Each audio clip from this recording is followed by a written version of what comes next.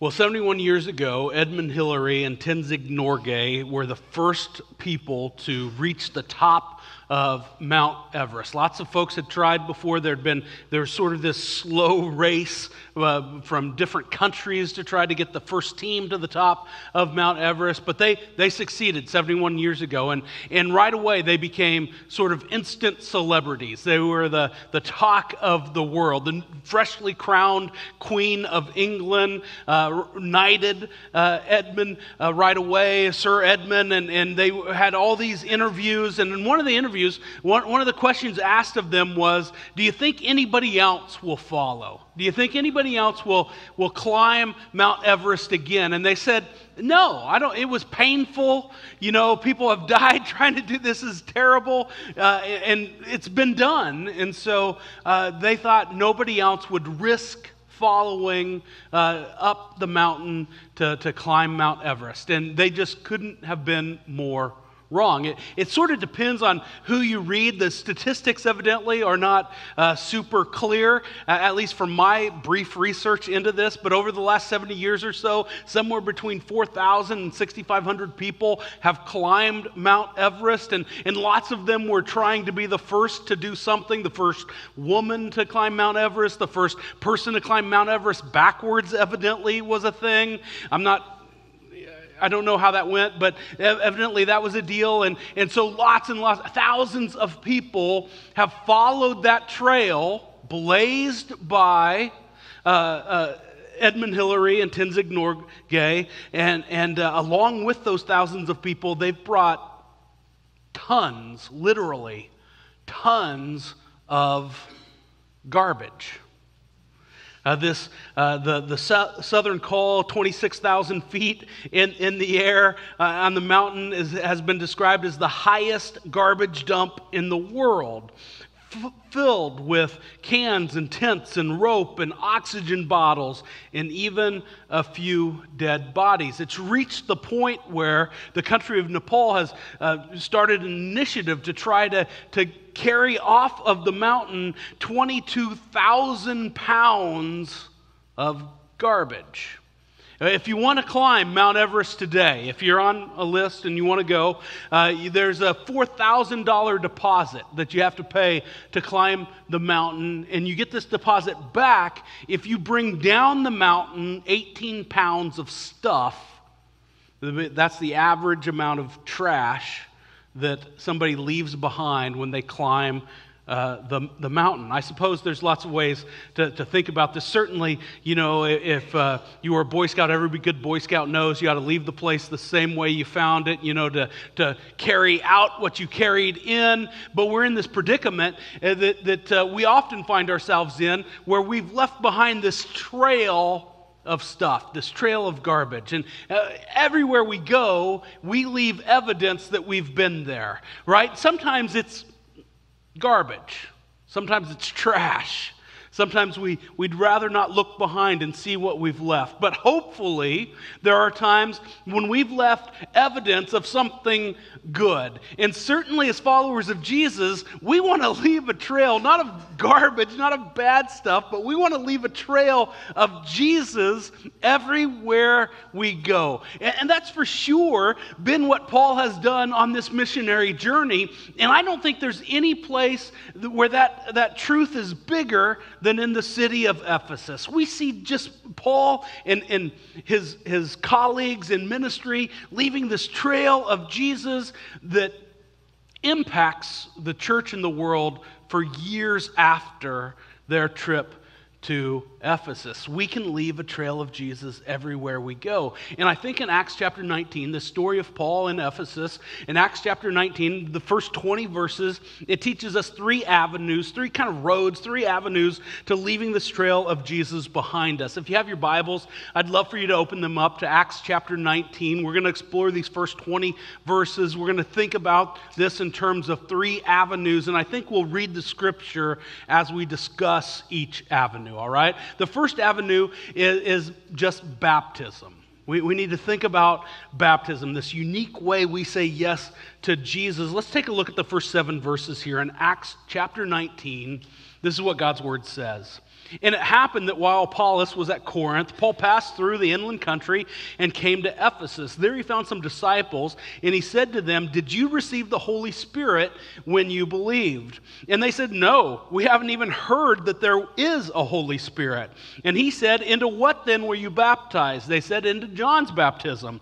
And Paul said, "John baptized with the baptism of repentance, telling the people to believe in the one who was to come after him, that is Jesus." On hearing this, they were baptized in the name of the Lord Jesus. And then Paul laid hands on them, and the Holy Spirit came on them, and they began speaking in tongues and prophesying. There were about 12 men in all. So Paul shows up here in Ephesus in verse 1, and it happened that while Apollos was at Corinth, Paul passed through the inland country and came to Ephesus, and there he found some disciples. Craig did a great job last week of telling us about Paul's adventures in Corinth, and it was in Corinth that Paul met some friends who became important in his ministry going forward, Priscilla and Aquila, and so he worked with them in Corinth, and then eventually Paul leaves Corinth with Priscilla and Aquila, and they go to Ephesus. They stop in some different places. This little city is Cenchrea. They stop, and we get this weird story about Paul shaving his head for a vow. We're not sure what that vow was about, but we see Paul's commitment to following after Jesus, and he keeps that vow, shaves his head, and he leaves Priscilla and Aquila in Ephesus. And while Priscilla and Aquila are working with the church they founded in Ephesus, that this guy by the name of Apollos comes through town.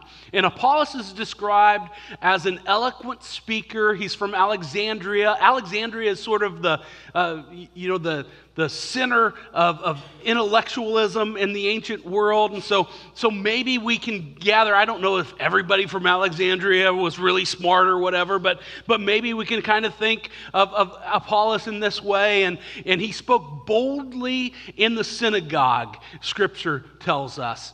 That's the same word we're going to hear described of Paul speaking in the synagogue in Ephesus. And I'm not sure if anywhere we get, I'd have to go back and look, maybe we do, we get this description of Paul as an eloquent speaker. To me, it's just sort of this little distinction here where we know that Paul was sharp. I mean, Paul as a debater, Paul as a guy who lays out the facts, Paul as a worker of rhetoric was at the top of his game. He was an orator of orators. I'm not sure if this means that he was a smooth talker, but he had all his ducks in a row. And he was able to convince people with this speaking boldly. That's what that phrase infers. And Apollos is described not only as having his ducks in a row, but as an eloquent speaker. He's kind of able to convince people and persuade people, kind of the salesman kind of mentality. And so Apollos works like this, and he's described in that way. He preaches boldly, but he is a little inadequate in his preaching and teaching his doctrine of baptism. And while he was in Ephesus, Priscilla and Aquila teach him more fully. That's what Scripture tells us. And then they send Apollos on his way, and he goes to Corinth, and we kind of get this swap of preachers. Okay, this is over a long period of time, but Paul leaves Corinth, and he's going to end up in Ephesus for a while, and Apollos leaves Ephesus and ends up in Corinth for a while. And having been more fully instructed by Priscilla and Aquila before he gets there. What happens in verse 1 and 19 is, chapter 19, verse 1, Paul shows up in Ephesus, and he meets these disciples of Apollos.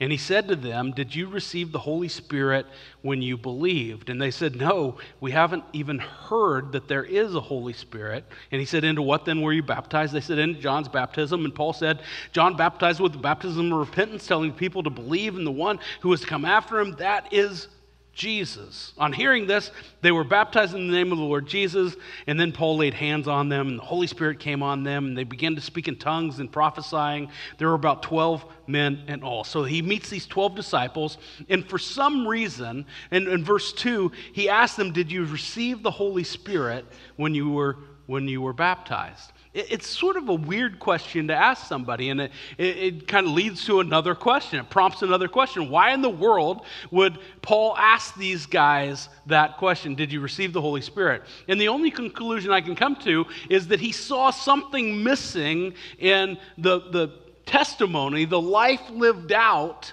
of these 12 disciples. I'm not sure exactly what that was, but he saw something missing that led him to this conclusion that maybe, they aren't indwelled by the Holy Spirit. If you've ever been to an Explore Wallula class, you know that we talk about followers of Jesus needing to know some things. Jesus expects his followers to know some stuff, to have a grip and grasp of some theology, some doctrine, some teaching. He expects us to know some stuff, and he expects us to do some stuff. He wants us to be about some activity in the world, but then he also wants us to be this kind of person. And to describe the person that Jesus expects his followers to be, we read out this list that we call the fruit of the Spirit. And it's one of the lists in Scripture that when you read it, it's one of those lists that makes me sort of gasp for air. I just gulp just a little bit. It's just a little hiccup once in a while.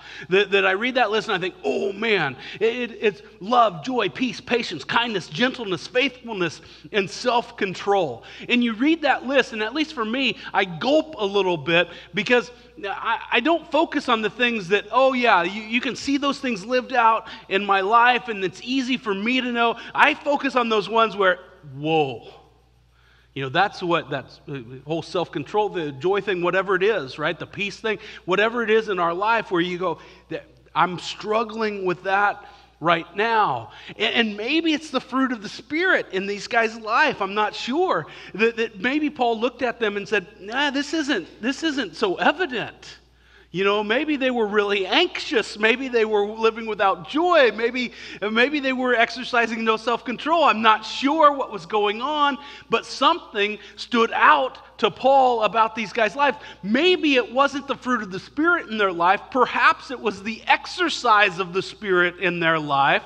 Sort of the way the Spirit works in us and through us to share the love of Jesus with other people. Sometimes we think of that as giftedness. And in those three areas, know, be, and do, and Explore Wallula, that's the do stuff.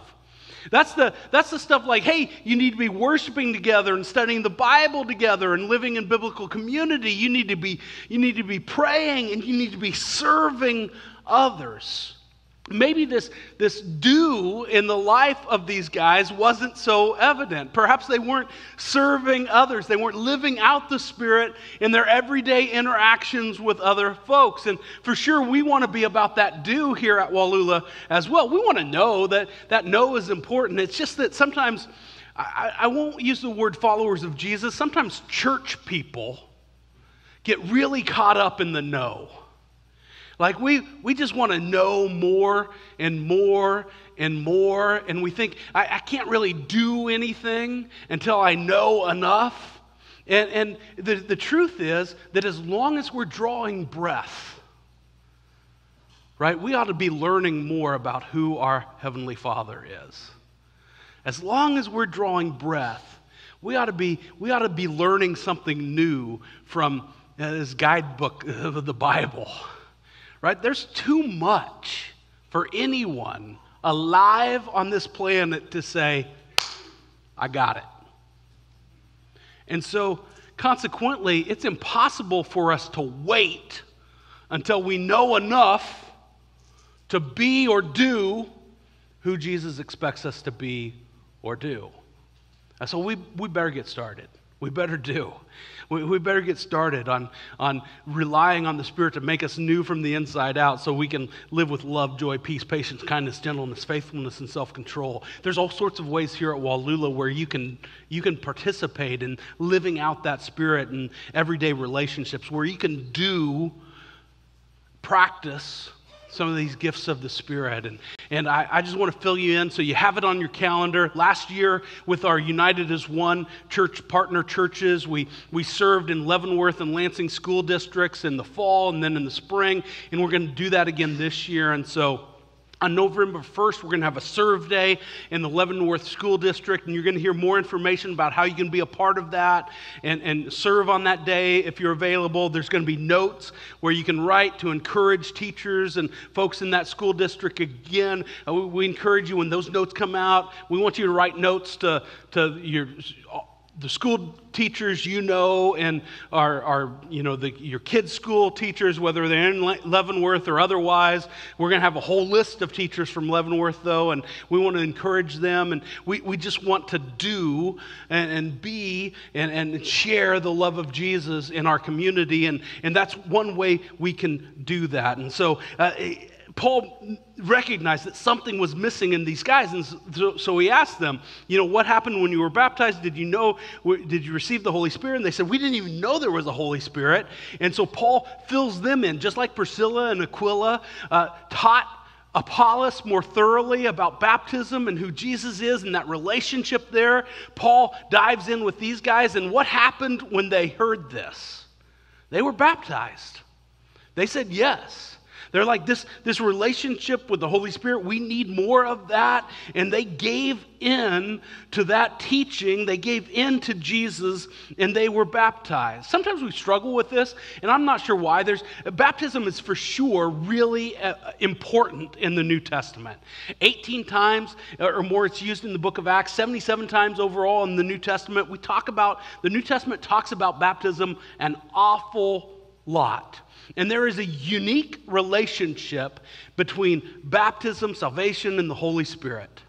All right, no matter how you cut it, no matter how you slice it, no matter how thin you want to cut up the deli meat, it's all there together somehow.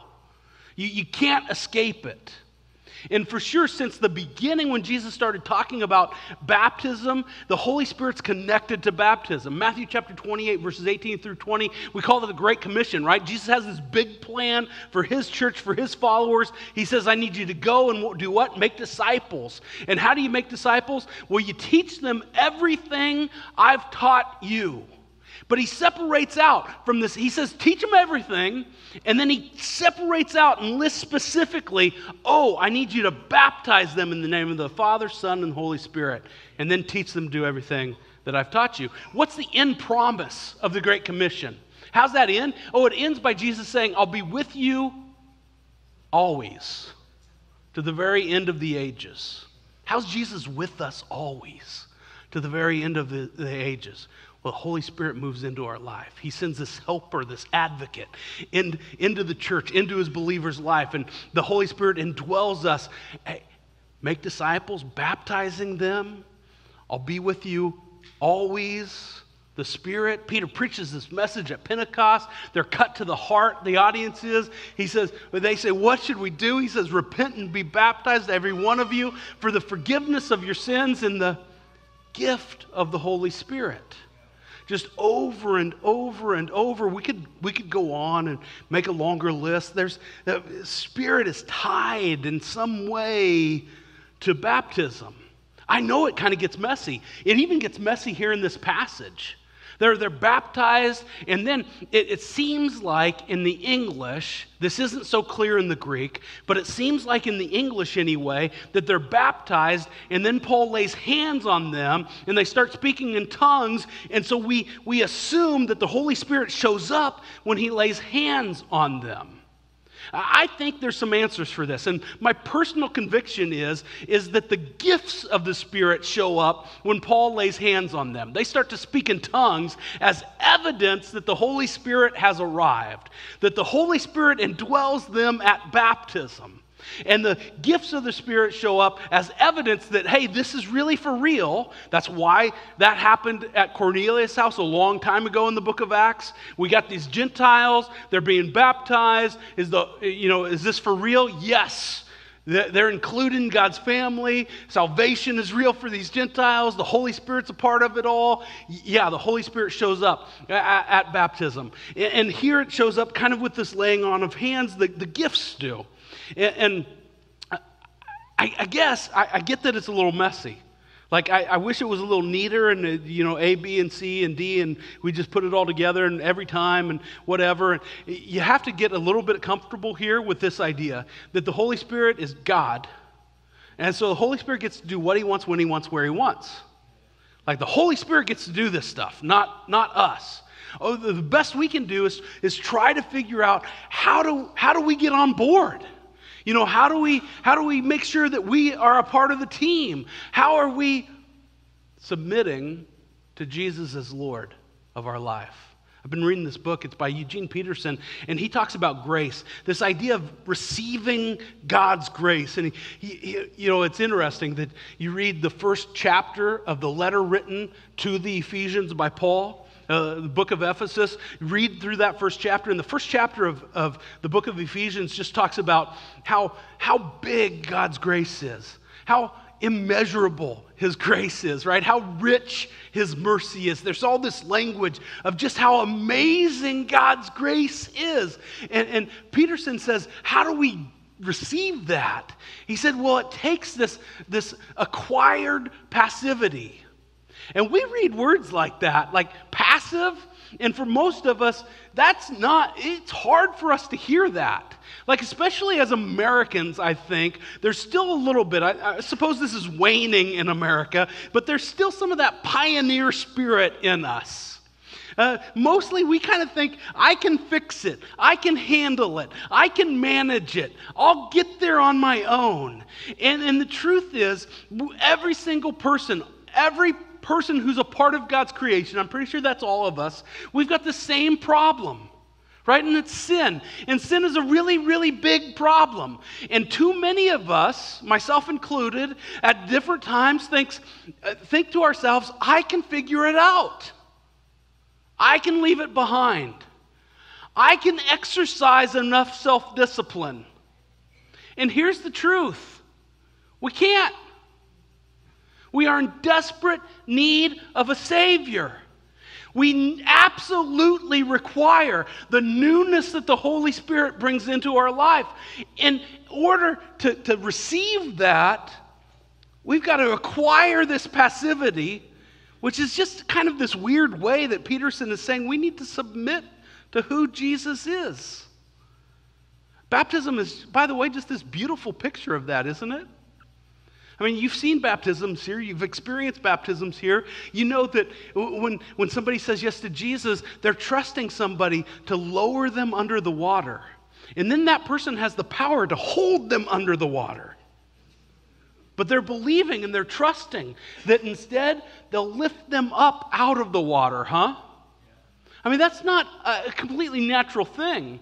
And the physical part of baptism, it's a picture, absolutely, but there's something bigger going on there. In the spiritual, I'm going to use the same very high intellectual word that I used at 9 o'clock. The spiritual stuff that's happening at baptism is huge. It's the same picture of submission, that we're being buried to sin in the water, and we're being raised up to this new life that's only available through the Spirit. And so when they heard this, these 12 men said, gotta have it. I'm on board. Let's go get in the pool. Let's go get in the river. Let's find some water. Let's be baptized. And maybe some of you are in that place where you need to say yes to Jesus for the first time. Don't wait. I mean, we want to help you to do that. On this welcome home card, just write the word baptism. I'm going to talk to you this week. We're going to take those steps so that you can say yes, so you can acquire that passivity necessary, so that you can submit to who Jesus is and the difference that he wants to make in your life. Man, how beautiful is that? The first avenue to leaving a trail of Jesus behind is getting on the team, being a part of the family, saying yes to him, receiving him in baptism. Oh, by the way, this is free. I shouldn't say this. This is free. Like here at Wallula, we don't practice infant baptism. You know, we practice a believer's baptism. And I think this is a picture of that as well. These guys, they didn't know enough before. I don't think there's any such thing as having this perfect depth of knowledge before you're baptized, but these guys couldn't make the decision before because they didn't know. It's the reason that we don't baptize infants, right? Because they can't know.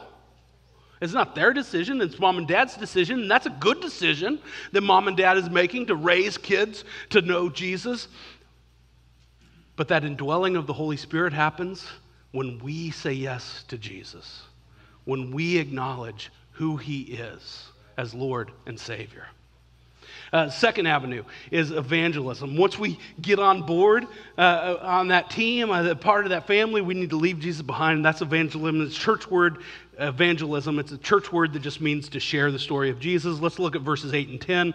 And he entered the synagogue and for 3 months spoke boldly, reasoning and persuading them about the kingdom of God. But when some became stubborn and continued in unbelief, speaking evil of the way, that's the church, that's followers of Jesus, before the congregation, he withdrew from them and took the disciples with him, reasoning daily in the hall of Tyrannus, thus continued for 2 years, so that all the residents of Asia heard the word of the Lord, both Jews and Greeks. When I think of sharing the story of Jesus, I think about two things, that especially here in this passage. At the very beginning, Paul shows up in Ephesus, and where does he go? It's the same pattern. Every place he goes, if there's a synagogue, he goes to the synagogue. Why? Because he wants to engage with like-minded people. He wants to engage with folks that are close or already on board with Jesus. And the best place to find them is the synagogue. It's what happened last week in Corinth when he's looking for this place. And so he can meet with Aquila and Priscilla. And now he goes to the synagogue.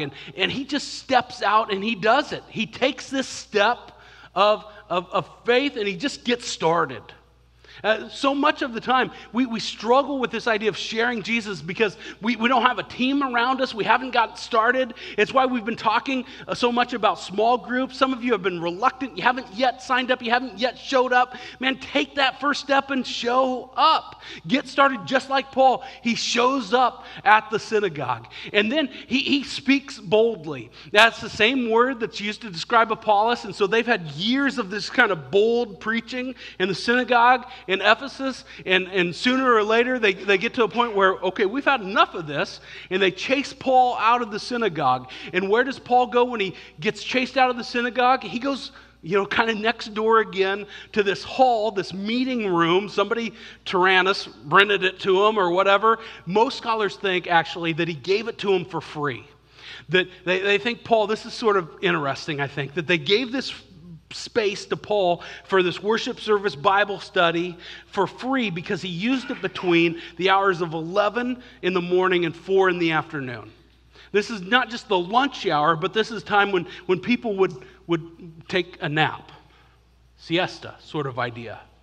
Everybody shut down. And so, some scholars of the ancient world said that there were more people awake at 1 a.m. in the ancient world than there were at 1 p.m. Everybody was taking a nap. And so the scholars think Paul got to use this space for free because ain't nobody coming at nap time. And Paul shows up and he just sticks with it. And I just wonder, was the room full that first time Paul said, hey, we're having Bible study at lunch and nap time? And just everybody's like, oh yeah, I'm on board. I'm not sure if it was. But eventually, after 2 years, Scripture says, everybody in Asia, not just Ephesus, but everybody around heard this story. Maybe you think that's hyperbole. Maybe it is. But Ephesus becomes sort of this really important city and church in the New Testament. 7 books of the New Testament are written to or about in regards to Ephesus, the church in Ephesus. The Apostle John moves to Ephesus, probably with Jesus' mother Mary, and he lives and ministers in Ephesus. We think probably the Gospel of John was written in Ephesus. 1st, 2nd, and 3rd John are written to churches in the area in Ephesus. You get to the 2nd chapter of the book of Revelation. Remember those 7 churches that received letters? Jesus has some things to say to them. You know where those 7 churches are? Asia Minor, Asia. Ephesus is one of those churches, and then churches all around the area. You get Paul's letter to the Ephesians, 1st and 2nd Timothy, while Timothy was preaching and pastoring in Ephesus, or written, about the churches in Ephesus, it becomes this big deal.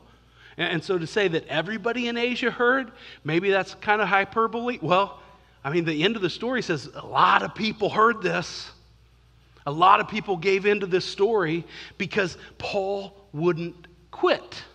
I talked to you earlier in the service about those invitation cards. They're on your chair every week, and I'd love for you to take those invitation and just put them in your pocket, put them in your Bible, put them in your purse right now. Take that home, and I want you to just share that invitation with somebody this week. Next week is a great week to invite somebody to worship with you. We're beginning a brand new series. Just suck them in for that whole 8-week series.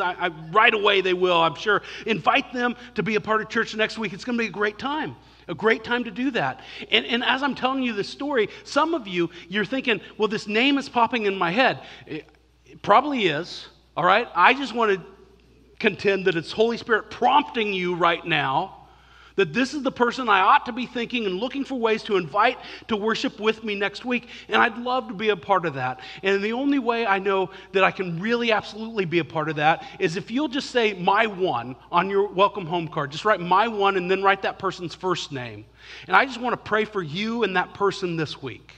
All right, that's how I can absolutely help. If there's some other way I can help, you talk to me and I'll do my best. But I know I can pray for you and this person this week. And so just write that down on that welcome home card.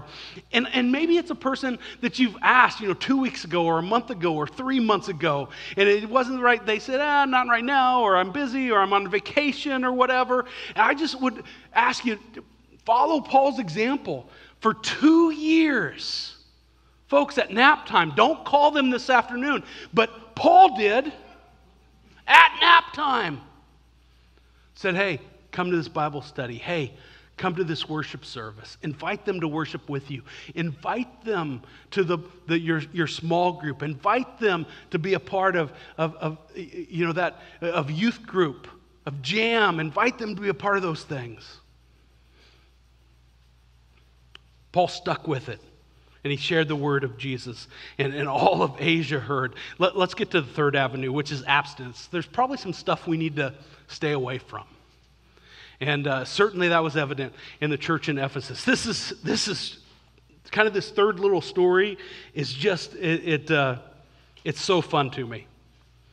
Verse 11 says, and God was doing extraordinary miracles by the hands of Paul, so that even handkerchiefs or aprons that had touched his skin were carried away to the sick, and their diseases left them, and the evil spirits came out of them. Then some of the itinerant Jewish exorcists undertook to invoke the name of the Lord Jesus over those who had evil spirits, saying, I adjure you by the Jesus whom Paul proclaims. 7 sons of Jewish high priests named Sceva were doing this. But the evil spirit answered them, Jesus I know, and Paul I recognize, but who are you?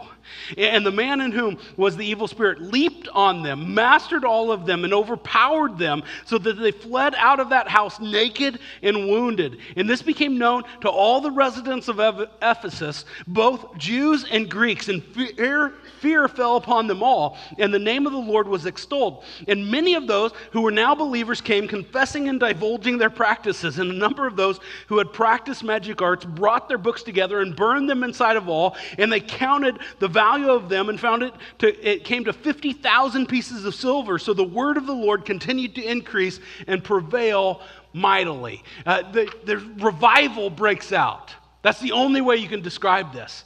And the result of that revival is that more and more people are saying yes to Jesus. And when they realize the power, the influence, the difference that Jesus and the Holy Spirit make in their life, they're like, we've got to get away from this other stuff that we thought was okay, that isn't okay in our life. We've got to run away from. The New Testament, when it talks about sin and what to do with it, often says, flee, run, get as far away as you can. And that's what happens when revival breaks out. Verse 11 says, and God was doing extraordinary miracles. I want to know what the ordinary miracles were, but they were doing extraordinary miracles. And all I think that means is that the folks in Ephesus, they'd never seen anything like this. This kind of reminds us earlier in the book of Acts when people were bringing their sick friends and they just wanted Peter's shadow to fall on them in case that might heal them. Or you remember the woman whose in the crowd with Jesus, and she just thinks, if I can worm my way through this crowd and I can just touch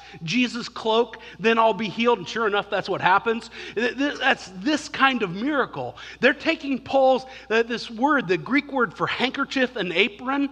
We don't really know what those were, but they're Paul's work clothes.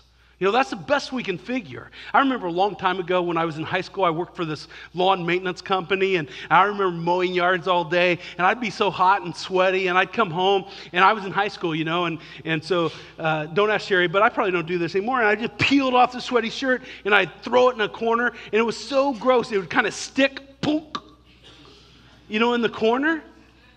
And look, I don't know how sweaty Paul was, but they're taking his work clothes and they're like putting them over people in hopes that this miracle would happen, and then miracles happened. The Ephesians had never seen anything like this. The church, the city of Ephesus, was this spiritual center in Asia. They were all about magic. In fact, you read to the end of chapter 19, and there's a riot that happens in Ephesus, or a near riot that happens in Ephesus. Why? It's why we get this list of, took all these magic books, and it cost us much money, because there was this temple, this huge temple in Ephesus, and people came, made a pilgrimage to Ephesus all the time, and one of the huge economic drivers in Ephesus was selling religious pagan artifacts. They sold little idols, statues. People would come and they take home this little idol and they pay money, and folks came to know Jesus. They turned in their magic books and they quit buying idols. So when everybody in Asia heard, they stopped traveling to Ephesus. They stopped buying these religious pagan trinkets, and folks, they got mad. My income has taken a dip, and I don't like that. And so there's this riot that breaks out. It's sort of this amazing transformation, this you see Paul leaving this trail of Jesus everywhere he goes. These folks give in to Jesus, and they say yes, and then they go home, and they're looking in their literal closets. Kind of metaphoric in literal closets. And they pull out these magic books. They're spell books. That's what they were. They're like, we can't be doing this stuff anymore. There's one true God. There's one power source, and it's become so clear to us. It's the Holy Spirit, it's Jesus, it's Father God. This is it. This is one true God. We can't have anything to do with this. I don't know what it is, right? But I bet there's something in every one of our lives that if we looked into that metaphor closet, or maybe that literal closet, we need to haul it out and get rid of it. Right? I know we read this, and I'm not a big fan of I remember I grew up in an era when the thing was, you can't listen to any secular music. We called it secular music. It wasn't Christian, and there were churches, I never did this. Right? I'm not a big music, I'm a bad example, but I never did this. I'm not a fan. Hey, we're going to bring all our CDs or records or whatever and smash them. Look, I don't know what it is in your life. I get that probably whatever it is, it's really a heart issue, and you need to get your heart right. But sometimes the only way to get the heart right is to get rid of the stuff. I'll give you one example I thought of. I've just been, we're leading up to this election in November, and there's so many people that are so anxious that one thing or another is going to happen in this election. And they're worried, one side or the other side, and everybody's worried about what might happen. And maybe you're in that place where you're so anxious about this. And I would just ask you to, let God have that. And, whether that's, you think of that as abstinence, I just want to get away from this. I'm not saying don't vote or don't participate. Just let go of that angst and worry. And anytime you fast from something, I think you need to fill up that space, or the fast is just a diet, right? You need to fill that up with something. Luke said, the good man brings good out of the good stored up in his heart. The evil man brings evil out of the evil stored up in his heart. For out of the overflow of the heart, the mouth speaks. right? And so if we're getting rid of stuff, that's really good, but let's fill it up with something that makes a difference. And so over these next 8 weeks, I have a Bible reading plan. I've got physical copies, hard copies on this Next Step station. It's on your app. You can find this 5 days a week. It just starts in Genesis, ends in Revelation. You're not reading the entire Bible, right? It's an overview of kind of God's big plan. And I would just ask, hey, if you're worried about that or not, let's pray for this election. But let's just pray that everyone, that the church would remember that we serve the one true King. That God, Jesus, Lord of everything, placed far above everything, is really, really, really big. And our government, not so much. Right? That kings and kingdoms will fall, but the word of our God stands forever. Now you start that reading plan, and maybe you can leave behind some of that worry and anxiousness and just stay away from some of that stuff.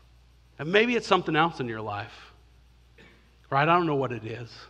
Maybe you need to get rid of whatever's showing up on the computer screens or whatever's happening in this relationship or that. You need to get rid of it. Well, I was thinking about these guys climbing mountains, and we went to visit my daughter Zoe in Manhattan. There's a place in Manhattan called the Top of the World. I don't think that's really true, but that's what it's called. And we went there, and we walked up this hill, and Sherry posted these pictures on social media, and she said, oh, we took this hike in Manhattan, and there's pictures of us smiling, and I'm even smiling on this hike because it wasn't really a hike. We walked up a hill. And so we walked up the hill, and we're standing there, and she's taking pictures, and then other people are commenting, and one of my friends, this person who works on staff for the time being, commented. They said, oh, Clayton, that's my son, you can see him in the picture. He said, oh, Clayton, please take care of your dad. Right? And I thought, we're walking up a stinking hill. I know there's no logs anyway. I'm not lying down to die here. It'd be in the dirt. I'm not doing that. Come on.